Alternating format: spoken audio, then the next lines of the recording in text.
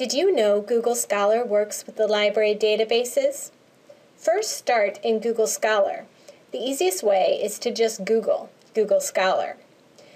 Now, if you are off campus, you will need to set your Scholar preferences. On campus, this part happens automatically. Click on Settings, and then look for Library Links. Type in Kellogg Community College, find Library, and then select Kellogg Community College LRC. Click Save, and now do your search. Google Scholar brings back a number of citations. Some of these are only citations. They will ask you to pay money or sign in with passwords that you don't have. Never pay money.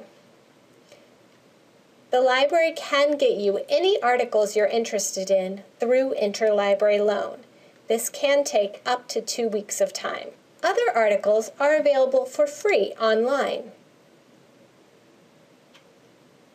Some articles you will see full text at my library.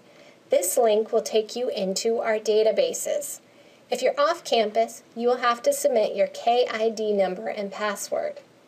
You should find a link to the PDF, which will open up the full article that you can print and save and use for your research. Please contact the library if you are having any trouble. We love to help.